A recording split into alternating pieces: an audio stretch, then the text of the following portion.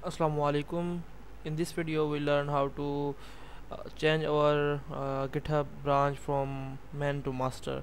So as hopefully some of you guys face this issue, that when we create a repository and then initialize in Windows and push that to GitHub, by default it creates master branch, but your default branch is main. So how to change that? So for that you have to go to your repository, go to settings from here, and down below you have branches.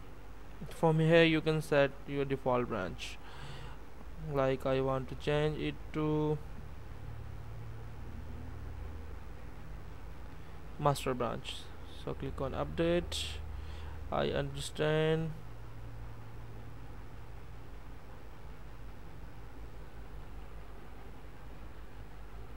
So my default main branch is now master, you can see here. So as you see, I have all my commits in the master branch and only the single commit in the main branch. So good luck guys. If you have any curious suggestion, feel free to comment below and subscribe the channel.